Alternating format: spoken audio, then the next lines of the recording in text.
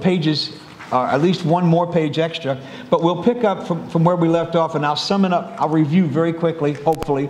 I had a whiteboard in here last week, and on the whiteboard, I had two columns. One was a Hebrew Eastern column, and the other was a Greco-Roman Western column.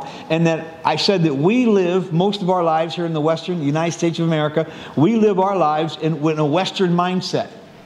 And it hinders us in many ways from understanding the Word of the Lord, because the Word of the Lord is written in a Hebrew Eastern mindset.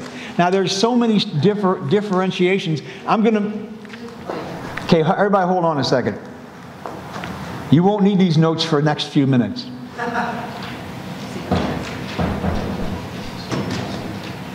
There's always going to be this tension, isn't there?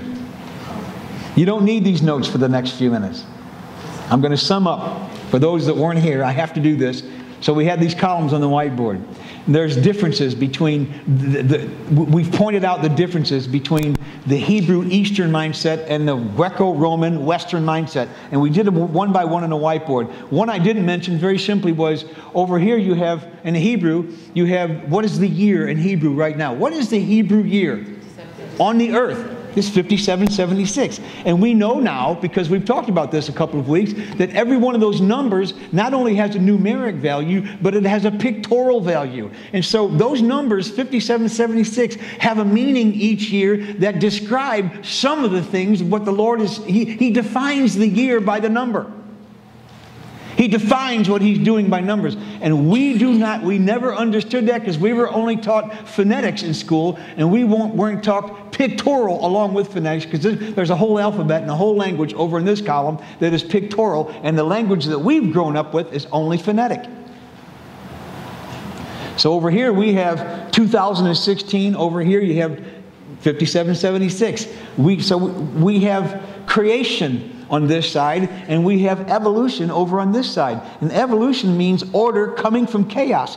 It is insane to think that order can come from chaos, yet there's people who refuse to submit themselves. In rebellion, they try to prove that order can come from chaos.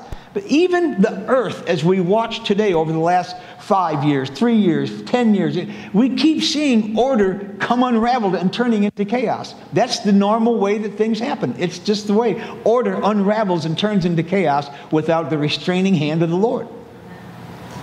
So you got people that'll laugh at you if you say that, if you talk about creation. So you have that. Over on this side, we have tribes. We have a tribal that represents togetherness. We have the tribes of Israel, and that represents a type of togetherness. That over here in our culture, we have individualism, and we have independence. We love our independence. United States of America, we're independent. We're individuals, rugged individuals, and that's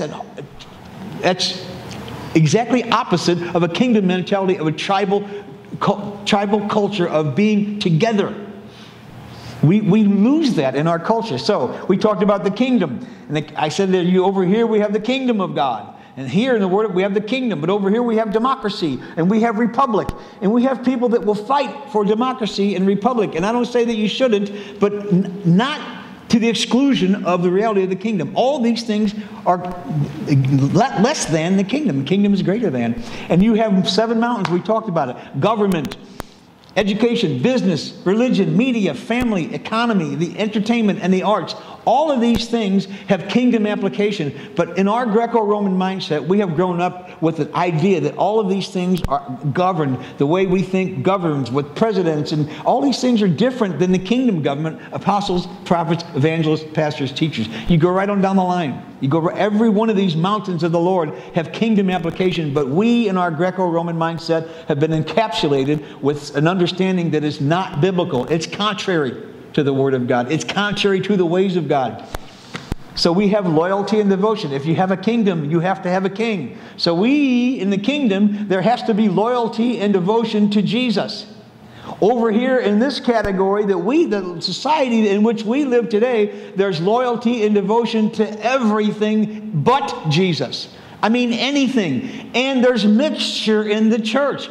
There's nationalism, loyalty and devotion to a nation above loyalty to Jesus. And people align ourselves. There's loyalty in the church. There's loyalty and devotion to a denomination.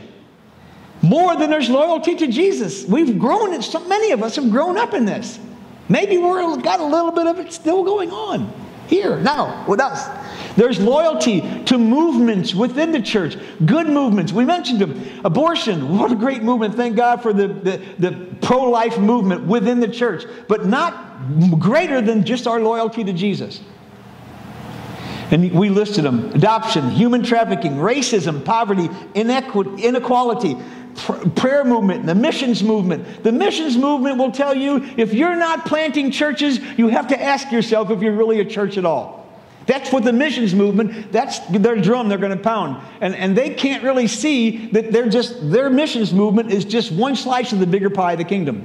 And the King Jesus, the loyalty first, and all together, the loyalty must be to Jesus. Thank you for whoever it was that actually said it. Thank you.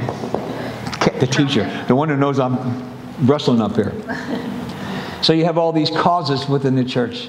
You have all these causes, period. You have political parties, and people are more loyal to their political party than they are to Jesus.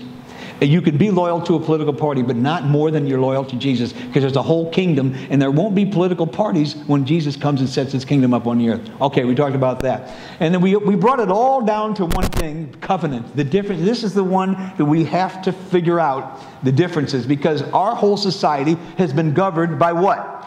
Not covenant, but contracts. Contracts. A signed document that holds you accountable. But a covenant is based on God's word. This column over here, the Hebrew column, this is the originator of covenant. There was no covenant outside of this Hebrew, Eastern kingdom concept. There's no covenant. Covenant is only and exclusively over in this category. Which is why we're seeing even the marriage covenant, the one thing out of the kingdom culture that we brought over into our Western culture, even that has been disintegrating more. So we just had last Monday, we enjoyed our 40th anniversary. And I can tell you for sure, if we hadn't given our lives to difficulties, failures, yes, but if we had not given our lives to this category, the Hebrew kingdom Jesus category, there's no way that we'd be standing here saying, wow, 40 years later, it's just, who would have thought here we'd be 40 years later? Nonetheless, here we are, thank God. If it wasn't for Jesus, it wouldn't be happening. But covenants are based on your word. But not only that, it's crept into the church, because a testament is really a Greco-Roman word. And I went into all the details about the New Testament creating this issue where in your mind that the idea of a New Testament would make you think that then the Old Testament is old and irrelevant anymore. And that's wrong. It's a wrong concept. It creates a wrong idea. It's the Word of God from Genesis to Revelation. There's no new, there's no old. It should just be renewed. And so we have to, I went into all these things in detail, and I'm just reviewing, okay? And I'm done reviewing, but even Testament, you see, it's a Bible. We spend our whole lives, our whole adult lives, reading Old Testament, New Testament. Now see, even our Bible translations, almost all of them have been written in this Greco-Roman mindset. Even the Bible translations. When I was a young man studying the Word of God, everybody, it was the most popular thing to do was learn Greek. And I can tell you for sure, if I could learn one language on the earth, it would be Hebrew. Because I'm learning more truth from understanding the Hebrew than I'm ever going to learn from the Greek. That doesn't mean that heck, I had to learn Spanish. It was wonderful to have to learn Spanish. I had to learn how to live. We had to learn how to live in Russia. So it was great to learn enough Russian to be able to exist. But these languages are not eternal. God created a race of people, and He created the Hebrew race, and Jesus is a Hebrew man who's coming back to rule the world. I'm a Jewish man. This is going to be offensive to so many. Oh. Did you see in the Olympics? Did you see in the Olympics where the guy from Egypt, the wrestler from Egypt, was wrestling the guy from Israel? And there's a picture. The Israeli guy reaches out to shake his hand, and the Egyptian guy just looks away. He won't even shake his hand. He's a Muslim, the short hair and the long beard. He's a Muslim. So you got to just prove it on the mat. So the Israel guy did the only thing to do. He whooped him. Just prove it on the mat. Prove it on the mat. All right. So, dimensions and depths of covenant. We're continuing. That was our little review. On the first page of your notes, we've gone through this already. I'll just say that I'll just read Exodus 24:7. It's the book of covenant. Now you understand everything in the Bible. It's about God explaining His covenant. It's the central theme. When Jesus came on the earth, it was to restore God's covenant back again to the place where it was with Adam and Eve in the garden. To restore. In other words, it was set up perfectly in the Garden of Eden at one point where God actually walked with man. In the cool of the day, it says. They would walk together. Wow. Let's get back to that again. I mean, where His feet are on the earth. Well, God did walk with man for a season on the earth. When Jesus walked on this earth. But He's coming back literally to bring His kingdom to the earth. And it's all not restored yet. Has the kingdom come? Yes. Is the kingdom still coming? Yes. Is it one or the other? No. It's both. It's both. His kingdom came, but His kingdom is coming. Some people, it's a paradox, and some people, it's hard for them to grasp. All right. He took the book of the covenant, and He read it in the hearing of the people, and they said, all that the Lord has said we will do, and we will be obedient. That's the key. We will do, and we will be obedient. So we went through these notes. We talked about the blood covenant being a relationship of servanthood. We got all through that. And let me just sum up blood covenant so we can get right to covenant of salt. Blood covenant is the entry point into servanthood. I want to say it again because we were taught for years that blood covenant was the beginning and the end. But really, blood covenant was just the first step in God restoring His covenant on the earth, as we'll see. Ultimately, Jesus shed His blood, but there were other dimensions of covenant that actually signified other dynamics of the kingdom that God wants us to walk in. So the blood covenant, this is where Christians get it. They get saved. They say some prayer and they get saved, or they have an experience and they get saved and they think, it's it, I'm done. That's just the entry point, people. Salvation, your salvation experience is just that. It's no less, no more. It's just the entry point into the kingdom. You're seeing the kingdom for the first time when you get saved. You haven't entered in. You're just seeing it now for the first time. You see that there is a doorway to enter in. That's all you're seeing. And this is confusing. I mean, there's believers all over the earth, but really in the United States of America, who are filling churches today and think, I'm saved, and that's all there is to it. Hallelujah, I'm happy. And they're going to make their claims, and their claims aren't going to get them anywhere because they didn't do the first step, which was servanthood. The blood covenant is an entry point into servanthood. Now, some of us learned all that by default because we immediately started serving. So we started serving other people, just however we could. We moved to Florida. I've been a worship leader for 8 years. I moved to Florida a long time ago, and nobody knew that was really hot worship leader. Nobody knew that at all. I was just another guy. So where did we go to work? Where did we go to work? We went to work in the benevolence ministry of a megachurch. And every Wednesday evening, we would unload a tractor trailer full of clothes with a group of people. And we would sort through all those clothes every sinking Wednesday. Do you know how hot it is in Orlando, Florida on 6 o'clock on a Wednesday night to unload a tractor trailer full of clothes? I'm thinking, they know me. They got to know me. This ain't for me. No, but we did it. We really did. You just serve something. Serve somehow. Just serve somehow. That's what gains you the Lord's access to move you to the other levels of covenant. Well, some Christians, they get saved and they think this is it. It's about me. I mean, this is all, Jesus did this for me. People, this is about Jesus over here in this category. This is our Greco-Roman mindset thinking. It's about us. This category. You see what I mean? I'm still the whiteboard. Some people never get past, Christians, people that are going to be in heaven for all of eternity, they don't get past this idea that it's really not about them. It's about a king and a kingdom. Yeah, right. So they don't start serving. They don't start serving other people. And they never get to these other levels of covenant. Now, some of you might not have understood all this. Maybe you don't even understand it now. But you started serving, and the Lord would reveal himself to you in other ways based on the fact that you're actually doing what it was that he said to do in the first covenant. Serve and obey. Serve others and obey. It's what he told Adam in the garden. Till the garden. Cultivate the garden. It wasn't just sit around and have people wait on you hand and foot. He said, increase the garden all over the planet. You have a job to do. Hey, it was a good deal. So Adam said, okay, I'm on this. I'm going to do this. I'm going to serve the Lord. I'm going to obey. I'm going to, I'm going to work. I'm going to cultivate. I'm not just going to lay back and expect that Eve's going to serve me. No, it wasn't any of that. But, of course, we got derailed along the way. But he started by serving the Lord. And that is the entry point into the next many levels of covenant. Servanthood. We said that last week. What did Jesus say? Whoever wants to be great among you shall be your servant. He said that in Matthew 20:26. It's not in your notes, but you all know it. If you want to be great, learn to be the servant of all. It's still true today, people, even though everything in our culture pushes against it. This culture, the one that covers our mindset. So a covenant of salt. Now this is a relationship of friendship and hospitality.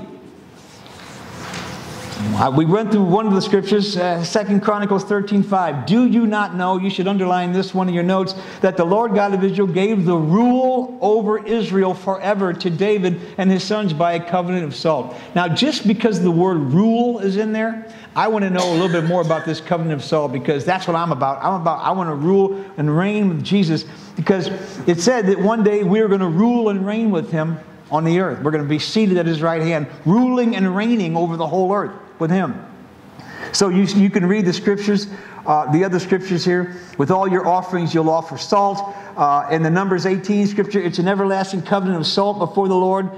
Okay, so you can read those on your own. So there are just a few mentions of the covenant of salt. But let's get to Abraham, who was called the friend of God. I'm going to read James. Some of you would, you're looking at James 2 right in the middle of your notes, page 2. Someone may well say, you have faith and I have works. Show me your faith without the works, and I'll show you my faith by my works. Let's just substitute the word works for service, serving. I'll show you my faith by my serving. You know, you can tell the measure of somebody's faith by their ability, their willingness to serve. You can tell what? You can tell the measure of their faith by their willingness to serve. Because I'll show you my faith by my works, or by my serving. You believe that God is one, you do well. Faith without works is useless. Abraham, let's look at verse 23. The scripture was fulfilled which says, Abraham believed God, and it was accorded to him, or reckoned to him as righteousness, and he was called the friend of God. You see that a man isn't justified by works, is justified by works and not by faith alone. Or you can say, a man is justified by serving, and not by faith alone. By serving, by cultivating. Works, that's all the same word. I'm just paraphrasing. In the same way was not Rahab the harlot justified by works when she received the messengers, sent them out. So it says here that Abraham was called the friend of God. Well, where in the Bible was Abraham called a friend of God? I can just tell you, it's not there. I can just tell you. I don't know how well you know the Word of God. I'd say some of you pretty well.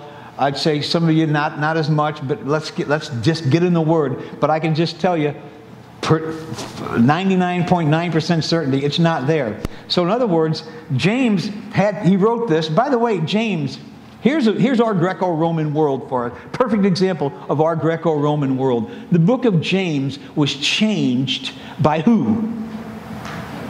By King James, because that's the 1600s Bible, King James Bible, the one that was around when I was a new Christian with all the these and thous. He just decided, well, I want one of the guys in the Bible over here to have my name. So he took the word Jacob. Jacob actually wrote that book. Jacob. I'm not going to change the culture of America by starting to call that book Jacob. You can do it if you want to. I'm not going to, because it's the truth. It is the truth. But I'm not going to.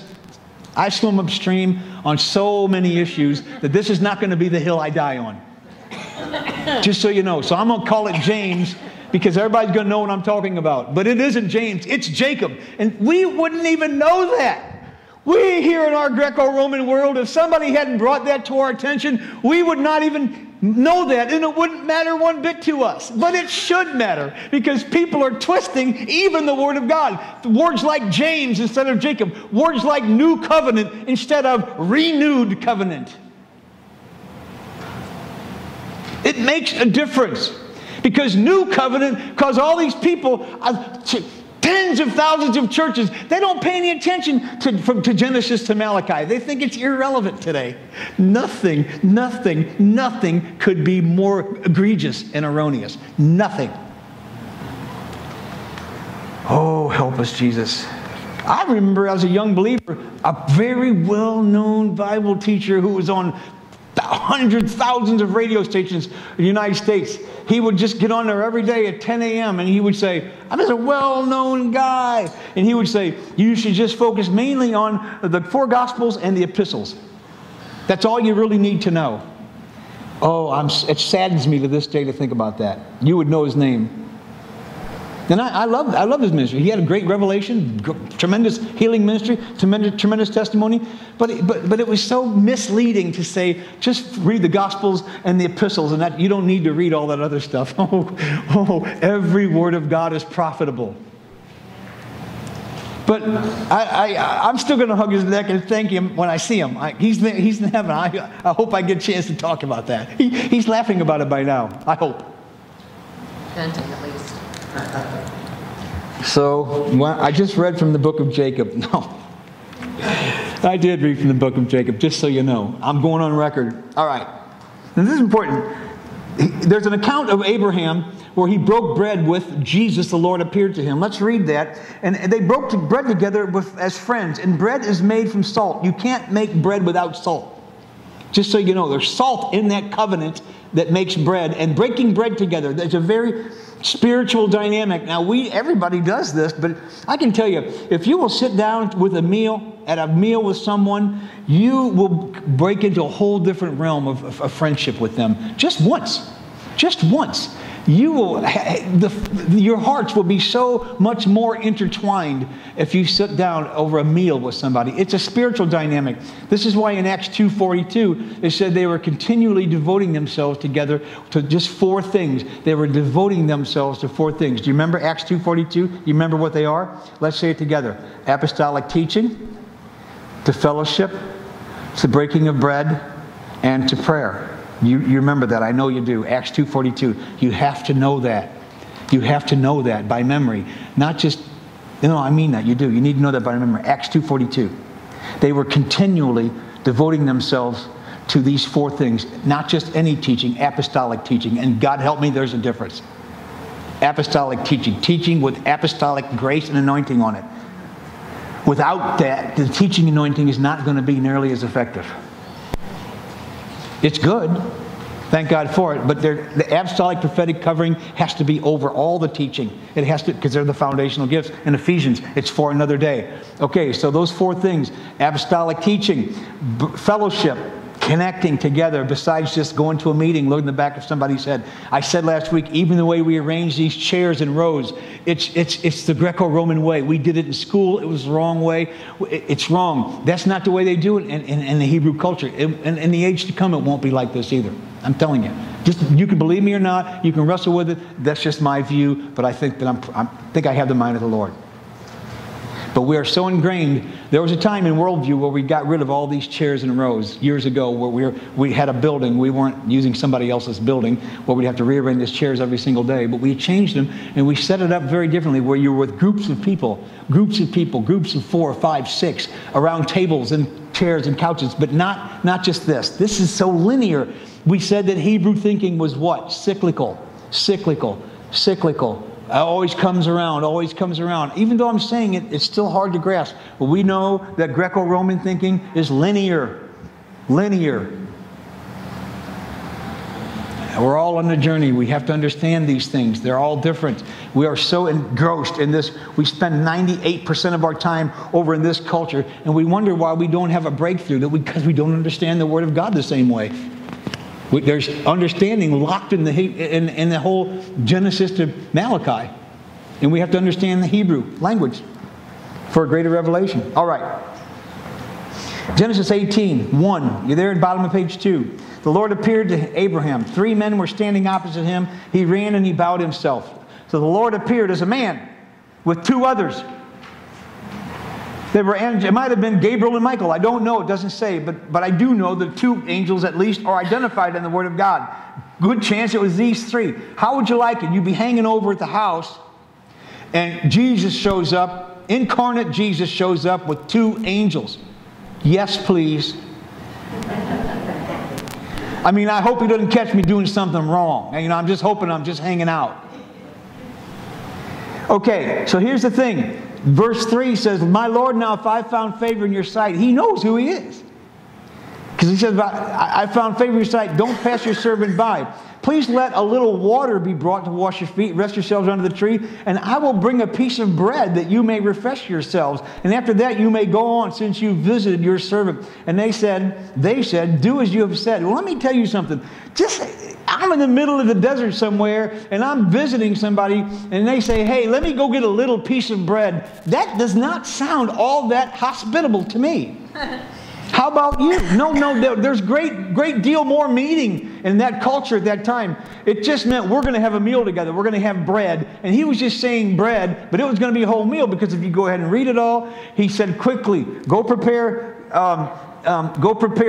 he quickly prepared 3 measures of fine flour, knead it and make bread cakes. And of course they had a goat that they prepared, or a lamb or something. I don't remember exactly, but they prepared an animal. All this took a little bit of time. But let me tell you this, it had to have been unleavened bread, because you can't make bread quickly, because it would have leaven in it, and it has to rise. You have people that bake, it takes time for it to rise.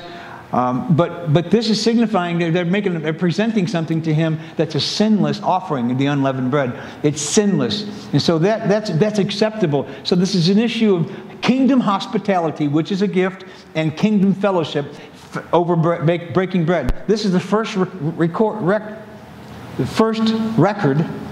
of the Lord after the garden, the fall in the garden. He's restoring now, actually face to face with Abraham as a friend. And this is where Jacob can say, well, he was called the friend of God, because it's not in the Word of God. It's not in the Word of God that he was ever called the friend of God.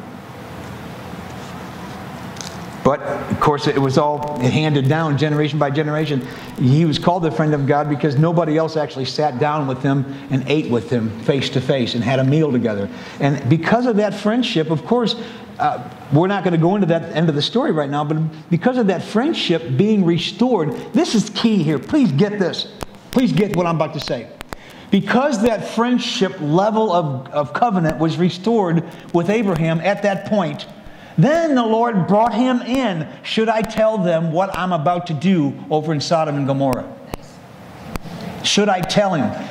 It wouldn't have happened without this friendship level of covenant, because now you're a friend of God. And I'm going to tell you something. When you get to the place where God reveals himself, if you serve God and be obedient to him, and he begins, there are people, many people who don't feel as if God is really like the friend. He's never revealed himself. There's no amount of me telling you he's your friend that's going to have you. You can't get it by me telling you he wants to be your friend. You can only earn it. You can't earn salvation, free gift. But everything else, you'll earn your way to the next level. He will acknowledge your ability to serve. You acknowledge your struggle to be obedient to him. And he will make himself a friend to you. And friends reveal their hearts. So now, to Abraham, he said, should we not? But yes, we're going to. This is, friend, I'm going to tell you what's about to happen on the earth. That's an act of the heart between friends. Do you understand? God of the universe is now speaking his heart to his friend. Oh, that every one of us would walk in this level of covenant before him. Please understand what I'm talking about. I'm very serious now. Lord would love nothing more than to reveal his heart to you as a friend. But I'll tell you what, if he does, he'll tell you stuff that'll make you cry. Because it hurt. It's his heart too. Now, we all want to hear the good stuff. I want to hear the good stuff too. But when the Lord says, I want to share something with you, my friend, you better be expecting him to share some of the things on his heart that grieve him. Because he will. That's part of being a friend. That I may know him and the power of his resurrection and the fellowship of his suffering. That I may know him. And I'm like, young whippersnapper. Oh yeah, I want to know him. I want to know the power of his resurrection. I just say it over. I think into my heart, Lord, I want to know the power of your resurrection. I want the power. And he would say, well, you never even know the power of the resurrection until you can know the fellowship of my suffering. I'm like, oh, whatever, whatever. Flippantly, casually, until he tells you something. He's fellowshipping with you what's on his heart, the suffering of his heart. People, there are times when I hear people talk about these kind of things, and I know instantly, I can tell that they have gone somewhere with the Lord that I haven't gone. I know it, because I haven't experienced what it is they're describing.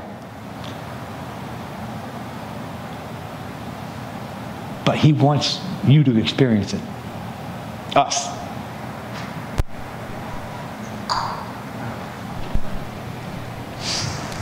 So that's what he was doing with Abraham. Invitation into deeper dimensions of friendship, a covenant, are granted by God as a reward of servanthood and obedience. Most born-again people never experience the Lord's appearing to them as a friend. All right, I've said that because they haven't reciprocated correctly the first step of covenant by serving. I'm repeating this pretty much, but thank you for acknowledging that. John chapter 3, I gave the scripture to you last week. And my African friends told me this, and for years I didn't know what they were talking about, but it says the same thing I've been telling you over and over again. So now I'm connecting it to covenant. You should be able to walk away with some level of understanding. He said, and truly one must be born again. He cannot see the kingdom of God. You must be born again to see the kingdom of God. But then he describes a whole different relationship. A whole different experience. And he said, you've got to be born of water and born of the Spirit, or else you cannot enter into. So you have the salvation. Suddenly you can see with salvation, you can see that Jesus is real. You can see the King. You can see the kingdom. But you spend the whole rest of your life figuring out what does it mean, born of water and the Spirit, in order to enter into the covenant of the kingdom. So there are many, the overwhelming majority who are born-again people who can see now the kingdom of God, but they do not and have not entered in because of all the things that we're talking about right now. Do you get the idea? Do you get what I'm trying to say? Because we're all on a journey together.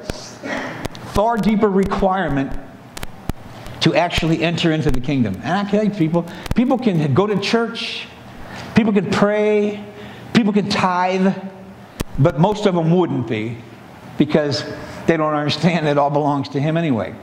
People that don't tithe don't understand just that very basic principle. They don't understand it all belongs to him anyway. And so you won't, if you're not a tither, I mean a giver, I mean tithes and offerings, if you don't just take that bare minimum, there's dimensions of Jesus you'll never walk in. I can tell you for sure. Dimensions of Jesus you will never walk in. It's a test of your heart.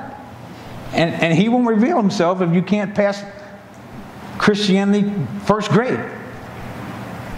And there's people who struggle with it, grown-ups, and people who think they're spiritual that struggle with it.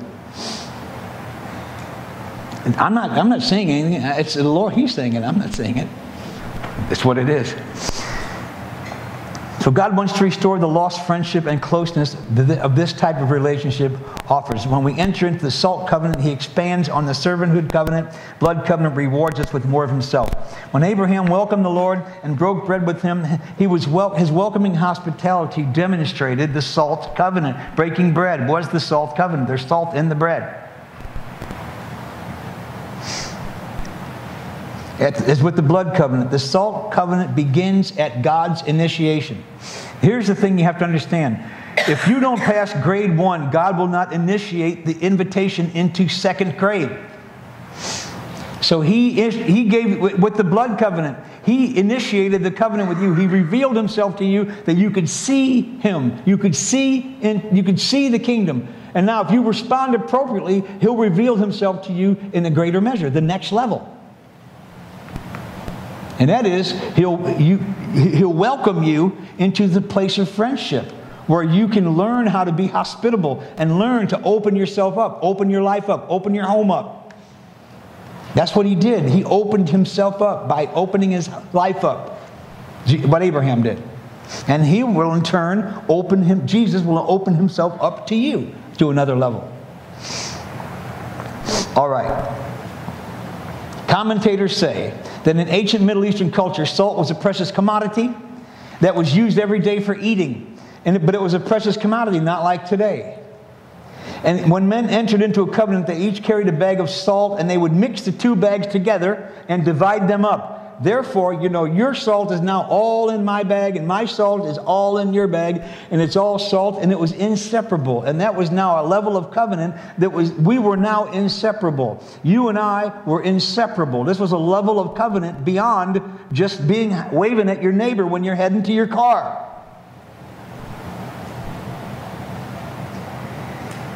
So they use this Arabic phrase. This is what commentators say. I don't read this in the Bible, but this is what the commentators say, Middle Eastern history. So that's all I'm saying about that. I don't like when people preach history as the Word of God, so I'm just differentiating between the two. But this is over here in this culture, this Hebrew culture, this Eastern culture that we don't know very much about.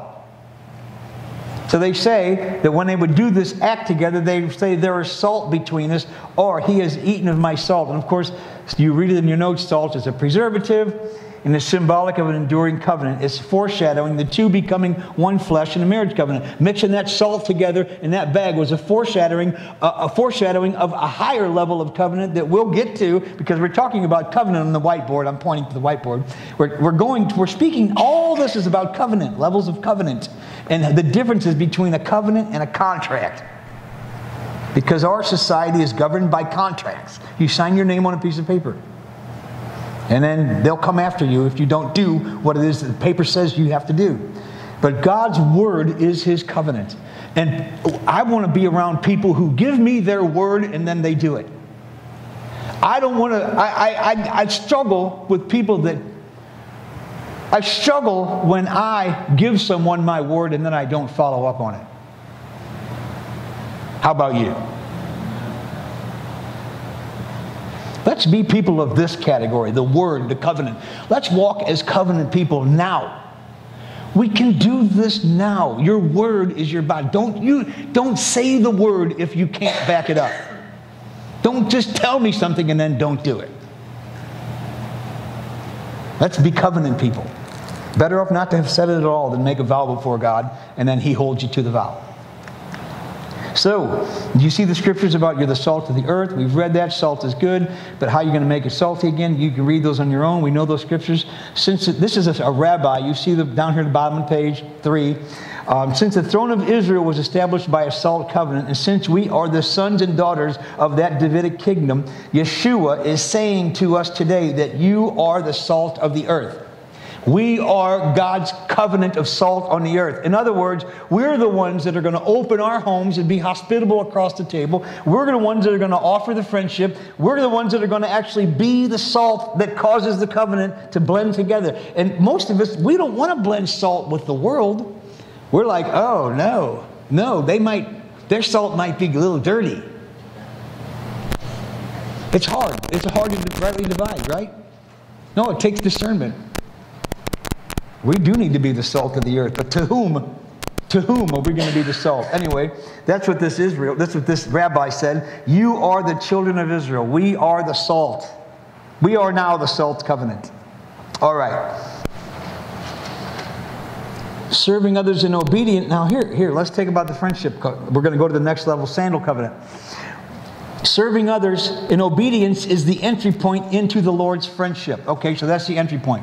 Now the sandal covenant is about inheritance. We're going to get through this. Sandal covenant is about inheritance. There's even in Western, like the great land rush in the Wild West, we had a version of this. Like they would ride off and they would put a stake in the ground, and that would be their claim. This is my land. I put a stake in the ground. Now, The historians say the Hebrews used worn-out sandals to mark the boundaries of their property. The sandal covenant is about inheritance. Now, there are people, Christians out there all over the place that are claiming their inheritance that need to just go back and figure out how to do the blood covenant. Their end of the bargain of the blood covenant, because they just should just be learning how to serve, should just be learning how to be obedient in the little things, because they're out here claiming their inheritance, which is never going to come because you haven't been invited into this level of covenant yet by the Lord. Because you got to get this first step 1 and step 2 before step 3. Oh no, you got to be his friend. You got to be obedient servant. You got to serve others. You got to do all that stuff before God's ever going to give you an inheritance on this earth. I mean, a spiritual inheritance on the earth. This whole issue about you be faithful in a little thing and I'll give you 10 cities. That's this inheritance right here, the sandal covenant. All right. Deuteronomy 19:14, and this is one that America is going to have to reckon with at some point.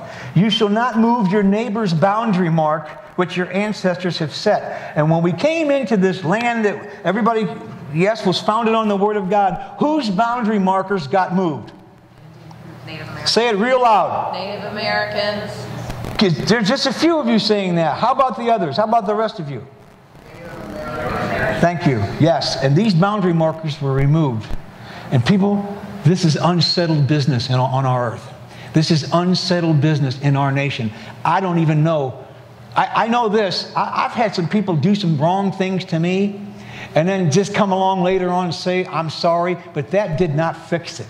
I'd like to say that they fixed it just by saying I'm sorry, but it didn't, because I'm left now with the consequences. I'm left now with the consequences of them doing me wrong.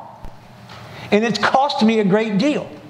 And so them just come along and saying, you know, back 5 years ago when this happened, I'm really sorry that happened. But dude, that set both of our lives on a different trajectory. And so you saying sorry, great, thank you. You should have said sorry. I accept your apology, but it's still not done. It's not finished. It's not fixed. And so this whole thing, I can think a little bit now about all the injustice done to slaves and all these other issues, injustice done to human beings, poverty and all this other thing. I'm grasping this now because somebody has done something to all of us. And them just coming along and saying, if you have lived in a horrible covenant relationship with someone and they've hurt you, and they just come along and one day say, I'm sorry about it. Well, yeah, okay, great. This is your starting point now. You're sorry. Make it up to me. And I'll let you know when you've made it up to me. Well, that happened in our marriage at the 20-year mark. I finally came to my senses. And I had a word from the Lord, revelation from God in counseling. It wasn't a psychological thing. It was a word from the Lord, but it changed everything in 1 minute. So I know a word can. So I went to Mary and I said, the next 20 years are going to make up for the first 20. So now here we are last week. We're 40 years into the 20 more. I can't believe it. The next 20 years have gone on, have happened. So I'm going to ask her. Don't take what I say doesn't have any. It's what she has to say about it. You see? Oh, by the way, I was in ministry, pretty much the whole time, just so you know. And I still needed to make up the next 20 years to her. Just so you know. But you could just ask her, well, how'd the next 20 years go? All right. So the sandal covenant is about inheritance. Inheritance requires the responsibility of stewardship. And God will not give you responsibility of stewardship until you prove faithful in these other areas of covenant. All right. Stewardship is huge to the Lord. Stewardship.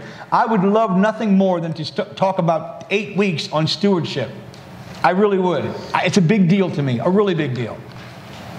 Stewardship of your body, stewardship of your resources, your time, your health, stewardship of all of these things. There's so many different things that we are supposed to be required by God to be good stewards. And it's a growing, we have to be aware by the Word of God. He reveals it to us, but it's a growing, we grow in these things. Our authority of stewards on the earth Our inheritance is promised in Revelation 20 when the bride sits with Jesus on the throne, and we will reign with him. Verses 4 and verses 6, Revelation 20. You can read it on your own. All right, we're going to touch briefly on the kinsman redeemer. The kinsman redeemer, that's close relative. We know the story of Ruth. Now this was the custom, Ruth 4:7. This was a custom in former times in Israel concerning the redemption of the exchange of land. To confirm any matter, a man removed his sandal and gave it to another. Are you reading that? A man removed his sandal and gave it to another. And this was the manner of attestation in Israel. So in other words, not only did Boaz, the kingdom redeemer, he didn't just buy a piece of land. He bought the piece of land in order to acquire or redeem a person, Ruth. You know the story.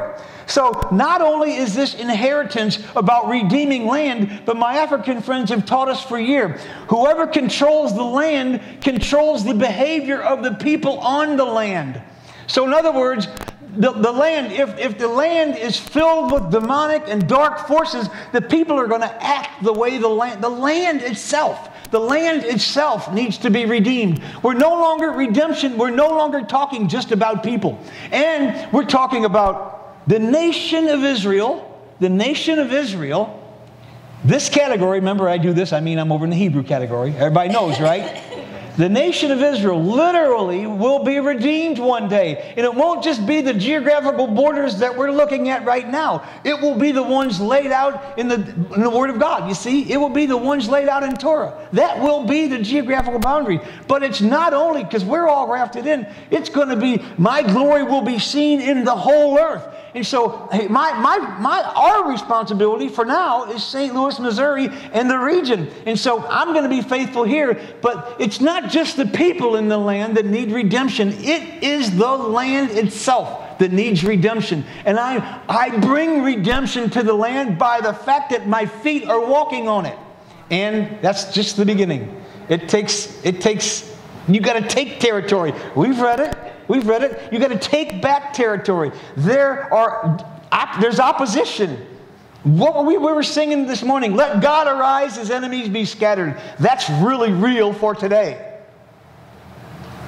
So here, Boaz, he does this transfer where the guy says, you know, I can't have the property, you take the property, here's my sandal. This is the sandal that actually is the territory marker for that property. And in buying that piece of land, you're actually giving an inheritance of actually acquiring people. And wouldn't it be exciting if we would really understand this covenant of inheritance where it's not about land, but it's about land and people. So we think of salvation as we're just trying to get people saved. And by all means, let's do that. Let's more lost people, backslidden people, let them return as prodigals to Jesus. But people, if we would understand this issue of land covenant, the inheritance, like this sandal covenant, this is all a progressive thing now. This is the third level of covenant. If we would start understanding more clearly what this inheritance covenant of sandal covenant is really all about, then we would acquire the people on the land as our inheritance as well. This is how you see that with Ruth and Boaz. All right. You can look at the rest of it. Moses understood the symbolism when he was commanded by God, speaking from the burning bush, to remove his sandals. It was, Moses, your man-made inheritance, you are surrendering that right now. Your man-made inheritance, you're giving up your right to whatever it is you possess right now. Now, see, some people do this at salvation. They don't just ask Jesus into their heart and then squeeze him into their daytimer, squeeze him into their Evernote, put him on a calendar. I'm going to pencil you in every morning at 7 a.m. for 15 minutes and then go on about my day. No, they're saying, here's my calendar, Lord. Here's my life. Fill it however you want. And if you come to Jesus that way, he will change your calendar. He will take your calendar. And your inheritance will shift based on the way that you came to him. But there's too many people out there that just think they have an experience, an emotional experience. Is like they just go keep living. They keep their calendar, they keep their stuff, they keep their possessions. But there is a time where you are going to have to come to Jesus. Well, Jesus did it with the rich young ruler. The rich young ruler says, I followed all the commandments. And Jesus said, that is impressive. I will say that. I already know that about you. Now, just go get rid of all your stuff and come in and follow me. You are invited now into a much closer relationship with me. Give up your earthly inheritance, and I will bring you into a spiritual encounter of inheritance you will never, ever believe. That was Jesus' invitation to the rich young ruler. And many people hear the invitation, but they do not enter in because their stuff binds them to this earth. If you have never had this happen to you, this invitation to give up something of great value, not give up the old beat-up car that doesn't run anymore, that's giving you fits. I'm talking about give up something, a possession of great value. Piece of land, piece of property. I don't know what it is in your heart, but you do. If that has not happened to you, then you have not yet had this invitation into this inheritance we're talking about. And that is a line you will have to draw. That is, if you can ask God for the invitation, but you'll give up something of this earth. Moses knew that. So when he took his sandals off, he was saying, okay, everything now is yours. I walk away from this in covenant with you at a level I've seen this bush. I walk away from this experience at a level I have emptied everything to you. And I trust and believe that you will now give me an inheritance. Well, he did. He gave him all of Israel as an inheritance. He gave him the land. And he didn't get in there, but he gave him the promise of the inheritance. The people and the land. You see, that's what Moses got by taking off his sandals. This is the sandal covenant. I hope you can begin to see these things in a different light. Because we're going next, not today, we're going next to betrothal and of course, into marriage. I mean, this is all covenant stuff. It's good stuff. Give us understanding, Lord. Give us understanding. I think we'll just end right there. What do you think? Is that pretty good? Okay, so let's just pray for just a moment. Just a moment. Lord God, give us understanding of these levels of covenant.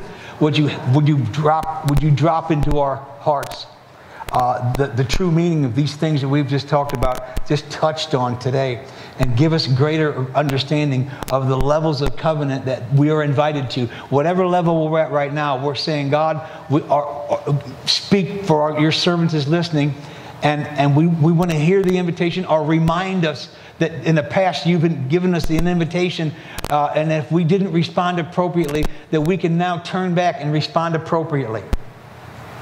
There's the blood covenant where we respond with servanthood.